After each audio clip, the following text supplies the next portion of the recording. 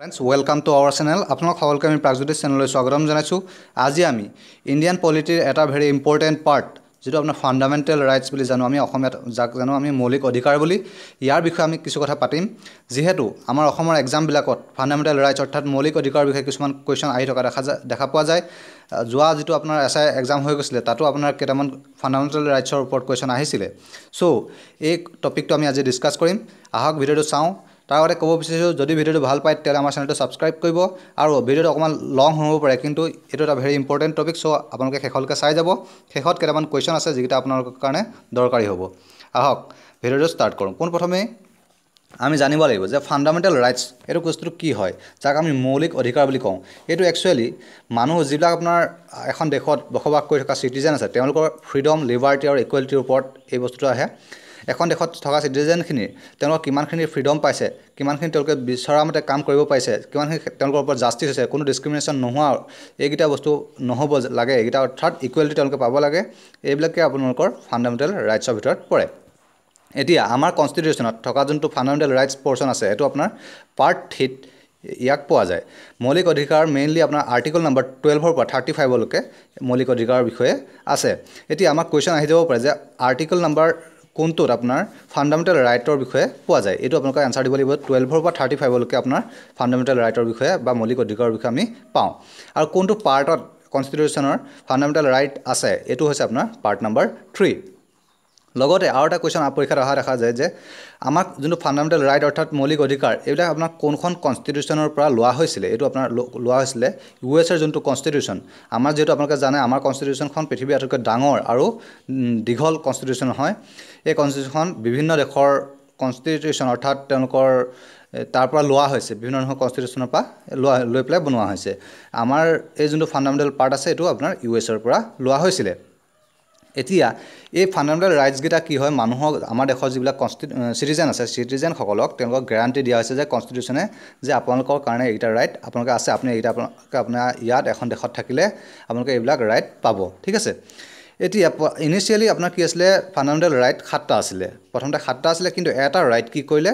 44 এমেন্ডমেন্টৰ দ্বাৰা 1978 চনত এটো ডিলিট কৰা হল এই ৰাইটটো কি হয় এটো হৈছে আপোনাৰ ৰাইট টু প্ৰপাৰ্টি যেটো সম্পত্তিৰ অধিকাৰ এটো আপোনাৰ 44 এমেন্ডমেন্টৰ দ্বাৰা 1978 চনত ডিলিট কৰা হৈছে এটো এতিয়া বৰ্তমান লিগ্যাল ৰাইট হিচাপে পোৱা যায় এতিয়া ইয়াত যিটা আমি তথ্য দিছো এটা আপোনালোকৰ ইম্পৰ্টেন্ট হ'ব যেটো ৰাইট টু প্ৰপাৰ্টি আপোনাৰ আহি যায় যে কোনটো ৰাইট নহয় বা কোনটো ৰাইট এইটা ভিতৰত কোনটো ৰাইট হয় এনেকুৱা ধৰণৰ কোৱেশ্চন আহে ৰাইট টু প্ৰপাৰ্টিটো কিন্তু নহয় ঠিক আছে আৰু কোনটো এমেন্ডমেন্টৰ দ্বাৰা এটো ডিলিট কৰা হৈছিল 44 এমেন্ডমেন্ট 1978 ইয়াত থকা কোৱেশ্চন তথ্যকেইটা আপোনালোকে লিখি লবলৈ চেষ্টা কৰিব তেতিয়া আপোনালোকে মনত ৰাখাত সুবিধা হ'ব নেক্সট আমি ফান্ডামেন্টাল ৰাইট কেটা আছে এটা আমি জানিম মেইনলি আপোনালোকৰ এটা ফান্ডামেন্টাল ৰাইট 6টা পোৱা যায় ঠিক আছে প্ৰথমটো হৈছে আপোনাৰ right to equality second right to freedom third right against exploitation fourth right to freedom and religion R 5 number আছে আপোনাৰ কালচাৰাল এন্ড এডুকেশনাল ৰাইট 6 নম্বৰ আছে ৰাইট টু কনস্টিটিউশনাল ৰিমেডিজ এতিয়া ৰাইট টু ইকুৱেলিটি এটো হয় কি এটো আপোনালোকে জানে সকলোৱে যাতে কি হয় কাৰো আপোনাৰ ডিসক্ৰিমিনেশন কাৰো ওপৰত নহক সকলো কাৰো কোনো ধৰণৰ ক্ষেত্ৰত ধৰক আপোনাৰ ৰিলিজন বা ৰেস caste sex place of birth এইবিলাকৰ ওপৰত যাতে কোনো ডিসক্ৰিমিনেশন নহয় এটো ৰাইট টু ইকুৱেলিটি মেইন কথা আৰু এটো আছে আপোনাৰ আৰ্টিকল নম্বৰ 14 ৰ পৰা 18 লৈকে আপোনাৰ ৰাইট টু ইকুৱেলিটি পোৱা যায় এতিয়া আৰ্টিকল 14 ত আপোনাৰ কোৱা হৈছে it Sage about da equality before ল আপোনাৰ লৰ সন্মুখত আপোনাৰ কোনো ধনী দুখীয়া বা কোনোবা কোলা বগা বা কোনোবা কোনো ধৰ্মৰ লৈ প্লাই কোনো জাতি লৈ প্লাই যাতে কাকো ডিসক্ৰিমিনেট কৰিব নোৱাৰে সকলো লৰ আগত কি হ'ব সমান হ'ব আৰ্টিকল 14 আপোনাক এটোৱে কৈছে আৰ্টিকল 15 কৈছে যে প্ৰহিবিশন of ডিসক্ৰিমিনেশন on grounds of religions race caste sex place of birth কোনো ক্ষেত্ৰতে আপোনাৰ ডিসক্ৰিমিনেশন কৰিব নোৱাৰিব কোনো গ্ৰাউণ্ডতে যাতে ৰিলিজন বা হিন্দু ধৰ্ম বা মুছলিম ধৰ্ম বা আপোনাৰ খ্ৰীষ্টান জৈন বুদ্ধিষ্ট ধৰ্মক লৈ পেলাই আপুনি কোনো কাৰণে ডিসক্ৰিমিনেশন কৰিব নোৱাৰিব ৰেস কাষ্ট জাতিগত বা আপোনাৰ কোনো ধৰণৰ ৰেচিয়েল আপোনালোকে ডিসক্ৰিমিনেশন ৰাখিব নোৱাৰিব সেক্স বা কোনো ধৰণৰ মহিলা বা পুৰুষ বা ট্ৰান্সজেন্ডাৰ কিবা হক তেনেকুৱা ধৰণৰ কোনো কথা নাই সকলোকে কি কৰিব ইকুৱেল ৰাইট পাব লাগিব আৰু প্লেস অফ বাৰ্থ কোনবা বলে অসমৰ জন্ম হল কোনবা বলে নাগপুৰত জন্ম হল কোনবা বলে মণিপুৰত জন্ম হল কোনবা ঝাৰখণ্ডত জন্ম হল কোনবা দিল্লীত জন্ম হল এইটোৰ ওপৰত কোনো কাৰণতে আপোনাৰ কি হ'ব ডিসক্ৰিমিনেশ্যন কোনো কাকো কৰিব নোৱাৰে ঠিক আছে আৰ্টিকল নম্বৰ 16 ত আপোনাক কৈছে equal opportunity in public employment সকলো যিবিলাক চৰকাৰী আপোনাৰ চাকৰি আছে লোকসেৱাৰ চাকৰি আছে এই সকলো চাকৰিটা কি হ'ব সকলোকে ইকুৱেল অপৰচুনিটি দিব লাগিব কাকো আপুনি ডিসক্ৰিমিনেশ্যন কৰিব নোৱাৰিব কাবাক ধনী বুলি আপোনাক পৰকে চাকৰি দি দিব আজিকালিতো আপোনালোকে দেখিছে বিভিন্ন ধৰণৰ খেলিমেলি আমাৰ চৰকাৰী চাকৰিবিলাকত চলিছে কিন্তু এইবিলাক আপোনালোকৰ কোন কাৰণতে হোৱাটো আমাৰ কনস্টিটিউচনে আমাৰ হেতু দিয়া নাই ঠিক আছে যদি বিচাৰে কোনবা যদি বিচাৰে যে আমি ইয়াৰ ওপৰত কেছ কৰো তেতিয়ালে কেছ ফাইল হৈ যাব ঠিক আছে এতিয়া আৰ্টিকল নম্বৰ 17 ত কৈছে evolution of untouchability and প্ৰহিবিশন of practice আপোনালোকে জানে আমাৰ সমাজত কি হয় আনটাচেবিলিটি এটা অতি গুৰুত্বপূৰ্ণ প্ৰবলেম হয় যে যাক কোৱা হয় সুৱাসুদ বা কবাক মানে তলৰ জাতি বা কোনবা ওপৰ জাতি তেনেকৈ ভবা হয় তেনে তলৰ জাতি মানুহৰ ঘৰত ওপৰ জাতি মানুহে নাখায় তলৰ জাতিক সেপাৰেট কৰি ৰাখে এই বস্তুবিলাক আপোনালোকে কোনো ৰাখিব নোৱাৰিব এইটো প্ৰেক্টিছটো ইয়াৰ যোনটো প্ৰেক্টিছ আছে এই প্ৰেক্টিছটো চৰকাৰে আপোনাৰ কনস্টিটিউচনে বন্ধ কৰিবলৈ কৈছে বা এইটো অটৰাই ৰাখিব কৈছে ইয়াৰ ওপৰত যদি এইটো যদি কোনোবাই কৰা দেখা যায় এইটো এটা ক্ৰিমিনেল অফেন্স হ'ব ঠিক আছে এতিয়া আৰ্টিকল নম্বৰ 18 ত কৈছে evolution of টাইটেলছ except military and academic কোনেও টাইটেলছ লগাব নোৱাৰিব যদি মিলিটাৰী আৰু একাডেমিক টাইটেলছৰ বাহিৰে ধৰি লওক মিলিটাৰী টাইটেলছবিলাক যেনেকৈ ধৰি লওক মেজৰ কোনোবা কেপ্টেইন কোনোবা ব্ৰিগেডিয়াৰ এইবিলাক টাইটেল কোনোবাই ৰাখিব পাৰিব কিন্তু আপোনাৰ বেলেগ ধৰণৰ টাইটেল ধৰি লওক জমিদাৰ কোনোবা জমিদাৰ থাকে তেওঁলোকক জমিদাৰ হিচাপে বা বেলেগ ধৰণৰ যিকোনো টাইটেল কোনো ৰাখিব নোৱাৰিব একাডেমিক টাইটেল PhD হোল্ডাৰ কোনোবাই তেওঁলোকক ডক্টৰ ডিগ্ৰী তেওঁলোকে লিখিব পাৰিব কিন্তু যদি কোনোবাই বিচাৰে যে বেলেগ ধৰণৰ যিকোনো টাইটেল আপোনাক ৰাখিব আগতেও আপোনাক দিয়া হৈছিল যে পদ্মশ্ৰী কোনোবাই যদি পাইছে বা কোনোবাই যদি পাইছে ভাৰত ৰত্ন তেওঁলোক ভাৰত ৰত্ন এই টাইটেলটো তেওঁলোক আগত নামটোৰ আগত লিখা হোৱা নাছিলে কিন্তু অলপ দিনৰ আগতে 2008 চন মানত আপোনাৰ কি হৈছে এইটো এটা এমেন্ডমেন্টৰ দ্বাৰা এইটো দিয়া হ'ল তাৰ আগলৈকে আপোনাৰ এগিটাও দিয়া হোৱা নাছিলে ঠিক আছে নেক্সট আপোনালোকৰ আহিব ৰাইট টু ফ্ৰীডম ফ্ৰীডমৰ ওপৰত যোনটো ৰাইট আছে এইটো আপোনাৰ আৰ্টিকল নম্বৰ 19 ৰ পৰা আৰ্টিকল নম্বৰ 22 লৈকে আছে আৰু আৰ্টিকল নম্বৰ 19 ত আপোনালোকক কোৱা হৈছে যে প্ৰটেকশ্যন অফ 6 ৰাইট ছটা ৰাইটৰ প্ৰটেকশ্যনৰ ওপৰত কোৱা হৈছে আৰু এই আৰ্টিকল নম্বৰ 19 ৰ ওপৰত এটা কোৱেশ্চন আমাৰ লাষ্ট যোনটো এসআই এক্সাম হৈ গৈছিলে তাত আপোনাৰ দিয়া হৈছিল তাত খোদা হৈছিল যে কোনটো আৰ্টিকল নম্বৰ 19 ত নাই এতিয়া আৰ্টিকল নম্বৰ 19 ত ছটা ৰাইট আছে এটা হৈছে আপোনাৰ speech and expression assembly association movement residence and profession আৰু স্পীচ এণ্ড এক্সপ্ৰেছন আমাৰ কোৱা হৈছে যে আপোনাৰ যিকোনো এটা যদি আপোনাক কথা ক'ব বিচাৰে আমাৰ মনৰ যিকোনো ভাৱ আপোনালোকে এক্সপ্ৰেছ কৰিব পাৰিব এছেম্বলি আপোনালোকে মানুহ সংগঠন এটা গোটাব পাৰিব এছ'চিয়েশ্যন মানুহক গোটাই পেলাই আপোনালোকে এটা এছ'চিয়েশ্যন সংগঠন আপোনাক বনাব ধৰি লওক ক্লাব কোনোবাই বনাইছে কোনোবাই যদি এটা মানে দল বনাব বিচাৰিছে সেইটো বনাব পাৰিব মুভমেণ্ট মানুহে য'ত মন যায় তেওঁলোকে মুভ কৰিব পাৰিব ভাৰতৰ যিকোনো ঠাইৰ পৰা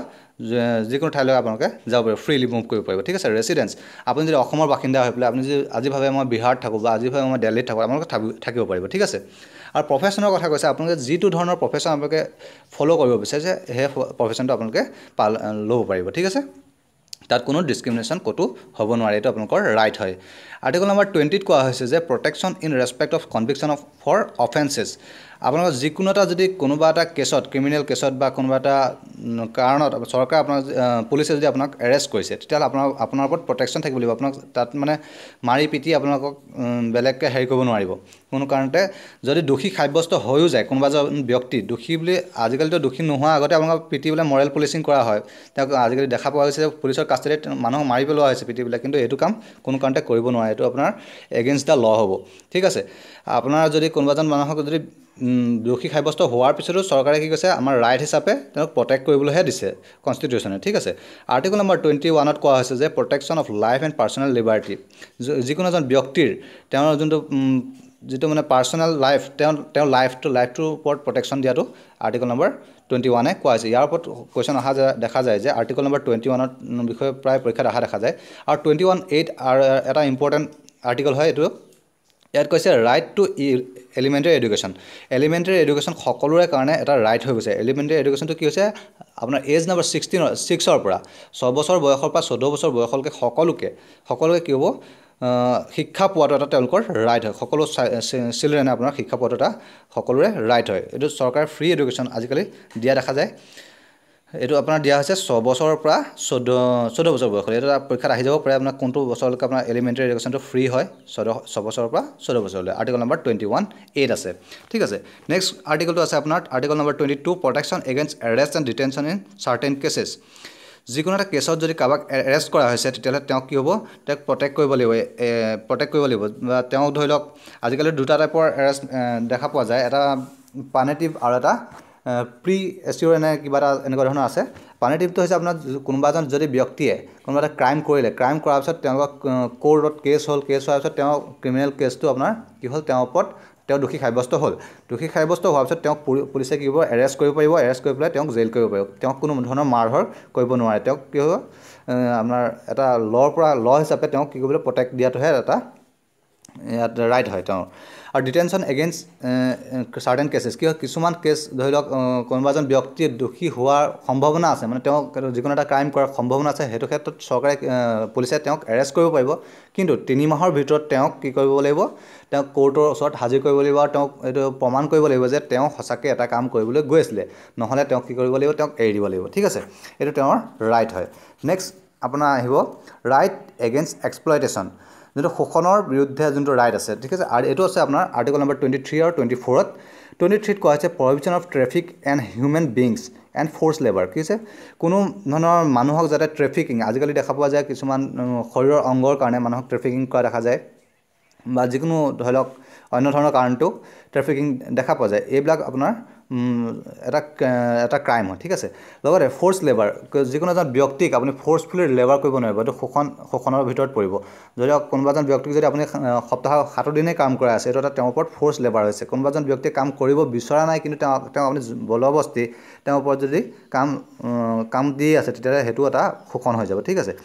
আৰ্টিকল নম্বৰ 24ত কোৱা হৈছে প্ৰহিবিশ্যন অফ এমপ্লয়মেণ্ট ইন ফেক্টৰীজ এমপ্লয়মেণ্টৰ ধৰি লওক যদি আপোনাৰ আণ্ডাৰ এজ যিকোনো ব্যক্তিক আণ্ডাৰ এজ যদি চিলড্ৰেনক ধৰি লওক তেতিয়াহ'লে তেওঁক কি হ'ব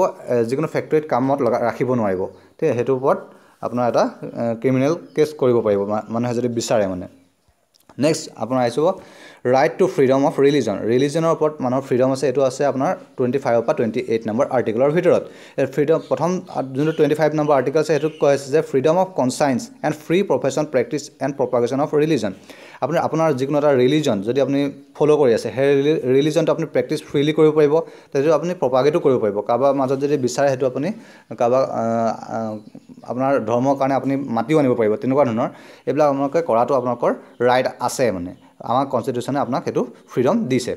নেক্সট আপোনাৰ article number 26 freedom two manage religious affairs আপুনি যিকোনো এটা ৰিলিজিয়াছ যদি মিটিং আপুনি পাতিব বিচাৰিছে ৰিলিজিয়াছ আপোনাৰ যিকোনো কাম কৰিব বিচাৰে তেতিয়া আপুনি কৰাটো আপোনাৰ ফ্ৰীডম আছে আপুনি কৰিব পাৰিব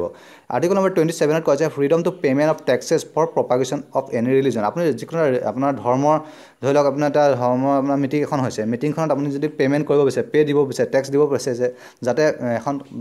ভালদৰে হৈ যায় তেতিয়াহ'লে সেইটো আপুনি আপোনাৰ পে'মেণ্ট কৰাটো আপোনাৰ ফ্ৰীডম আছে আপুনি দিব পাৰিব মানে যিকোনো ধৰ্মীয় অনুষ্ঠানত আপুনি পে'মেণ্ট কৰিব পাৰিব টেক্স দিব পাৰিব যাতে অনুষ্ঠানটো সুচাৰুৰূপে চলি থাকে এইবিলাক আপোনাৰ কৰাটো আপোনাৰ ফ্ৰীডম আছে আৰ্টিকল নম্বৰ 28ত কোৱা হৈছে freedom two এটেণ্ডিং religious instruction or worship in certain educational institution আপুনি কিছুমান এডুকেশ্যনেল ইনষ্টিটিউশ্যন আপোনাৰ আছে যিবিলাকত আপুনি কি কৰিব পাৰিব ৰিলিজিয়াছ যিবিলাক ইনষ্ট্ৰাকশ্যন আছে সেইবিলাক আপুনি ফ'ল' কৰাটো আপোনাৰ ফ্ৰীডম হয় আপুনি কৰিব পাৰিব নেক্সট আছে কালচাৰেল এডুকেশ্যনেল ৰাইটছ কালচাৰেল আৰু এডুকেশ্যনেল ৰাইট এইটো আৰ্টিকল নম্বৰ 29 আৰু 30ত আছে আৰ্টিকল নম্বৰ 29ত কোৱা হৈছে যে protection of language script and culture of মাইনৰিটিজ যিবিলাক মাইনৰিটি আছে যিবিলাক ধৰি লওক লেংগুৱেজ বেছ বা কিছুমান আপোনাৰ ছ'চাইটিয়েল বেছ কিছুমান আপোনাৰ ধৰ্মৰ বেছতো আৰু লেণ্ড ৱাইজো সেইবিলাক কিছুমান মাইনৰিটি আমাৰ দেশত পোৱা যায় তেওঁলোকৰ যিবিলাক লেংগুৱেজ আছে তেওঁলোকৰ যিবিলাক স্ক্ৰিপ্ট আছে যিটো কালচাৰ আছে এই কালচাৰটো প্ৰটেক্ট কৰাটো এটা তেওঁলোকৰ ৰাইট হয় যাতে কোনেও তেওঁলোকৰ যিবিলাক লেংগুৱেজ আছে সেইবিলাকৰ ওপৰত তেওঁলোকৰ যিবিলাক ধৰ্ম আছে সেই ধৰ্মৰ ওপৰত তেওঁলোকে কোনেও একো ডিছক্ৰিমিনেট কৰিব নোৱাৰিব চৰকাৰে এইটো প্ৰটেক্ট কৰাটো তেওঁলোকৰ ৰাইট হৈ যায় তো আৰ্টিকল নম্বৰ 30ত কৈছে write off মাইনৰিটিজ to establish and এডমিনিষ্টাৰ educational institution আপোনাৰ যিবিলাক মাইনৰিটি আছে যিসকল মাইনৰিটিৰ লোক আছে তেওঁলোকে যদি বিচাৰে তেওঁলোকৰ নিজৰকৈ এডুকেশ্যনেল ইনষ্টিটিউশ্যন কিছুমান বনোৱাত তেওঁলোকৰ ৰাইট আছে এইটো ফ্ৰীডম চৰকাৰে প্ৰভাইড কৰিছে নেক্সট আপোনাৰ হৈছে right to constitutional remedies article number 32 আৰু 35ৰ ভিতৰত ৰাইট টু কনষ্টিটিউশ্যনেল ৰিমেডিজ আছে এইটোত আপোনালোকৰ mainly right to move to supreme court for the enforcement of fundamental rights including the ৰিটছ of আপোনাৰ হাৰ্বিয়াছ কৰ্পাছ মেণ্ডেমাছ কাৰ্টিয়ৰী কোৱাৰেণ্টো এতিয়া কি আপোনাৰ যিকোনো এটা ৰাইট যদি আপোনালোকৰ পোৱা নাই ধৰি লওক আপোনালোকে এতিয়া ৰাইটটো যিখিনি আছিলে আগত আমি যিকেইটা 5টা আমি ৰাইট পাই গৈছোঁ এই ৰাইটকেইটা যদি আপোনালোকে পোৱা নাই কোনোবাই যে আপোনাৰ ডিসক্ৰিমিনেট কৰিছে কোনোবাই আপোনাক দিয়া নাই তেতিয়াহ'লে আপুনি কি কৰিব কোৰ্টৰ ওচৰত যাব আপুনি আপ টু সুপ্ৰিম কোৰ্টলৈকে আপুনি মুভ কৰিব পাৰিব এইটো আপোনালোকৰ কনষ্টিটিউচনেল ৰিমেডি হিচাপে এইটো ৰাইট আছে ঠিক আছে এইটো কনষ্টিটিউচনেল ৰিমেডি যোনটো আছে এই ৰাইটটোক আপোনালোকৰ আম্বেদকাৰ অৰ্থাৎ আমাৰ সংবিধানৰ পিতৃস্বৰূপ তেওঁ কি কৈছে আম্বেদকাৰে কৈছিলে যে এইটো আপোনাৰ heart and soul of the constitution বুলি কোৱা হয় এইটো আপোনাৰ কোৱেশ্চন পৰীক্ষাত আহিছে যে heart and soul of the constitution কোনটো হয় এইটো হৈছে আপোনাৰ কনষ্টিটিউচনেল ৰিমেডিজ এইটো heart and soul of the constitution এতিয়া হেভিয়াছ কৰ্পাছ এইটো কি হয়নো a person can report in court unlawful detention or imprisonment কোনোবা এজন ব্যক্তিক যদি আপুনি আনলফুলি তেওঁক এৰেষ্ট কৰা হৈছে আৰু ডিটেইন কৰা হৈছে তেতিয়াহ'লে তেওঁ কি কৰিব পাৰিব তেওঁ কোৰ্টৰ ওচৰত যাব পাৰিব এইটো হেভিয়াছ কৰ্পাছৰ মতে এইটো হয় ঠিক আছে মেণ্ডেমেছটো হৈছে আপোনাৰ এই জুডিচিয়েল ৰিমেডি জুডিচিয়েল যোনটো আপোনাৰ যদি আপোনাৰ কিবা এটা লোৱা হৈছে কিবা এটা আপোনাৰ চৰকাৰে আপোনাৰ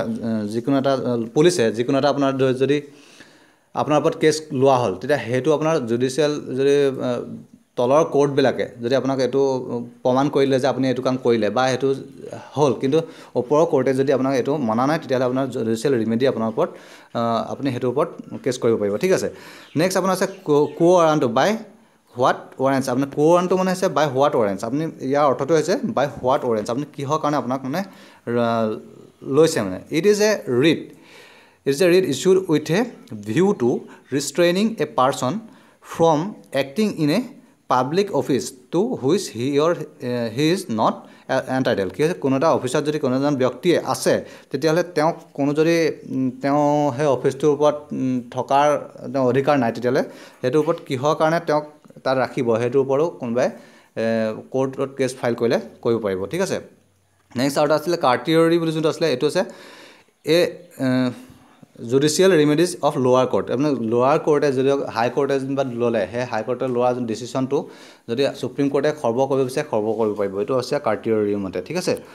নেক্সট আমাৰ কেইটামান কুৱেশ্যন আছিলে কুৱেশ্যনটা আমি ডিছকাছ কৰিম who is the father of the Indian কনষ্টিটিউশ্যনৰ father বুলি কাক জনা যায় তেওঁ হৈছে বি আৰ আম্বেদকাৰ তেখেতক ইণ্ডিয়ান কনষ্টিটিউশ্যনৰ ফাদাৰ বুলি জনা যায় which is the heart and soul of Indian constitution এইটো কুৱেশ্যন পৰীক্ষাত প্ৰায় অহা দেখা যায় এইটো আৰ্টিকল নম্বৰ 32টো হৈছে আৰু ৰাইট টু কনষ্টিটিউশ্যনেল ৰিমেডিজ এইটো একৰ্ডিং টু বি আৰ আম্বেদকাৰে এইটো কি কৈছে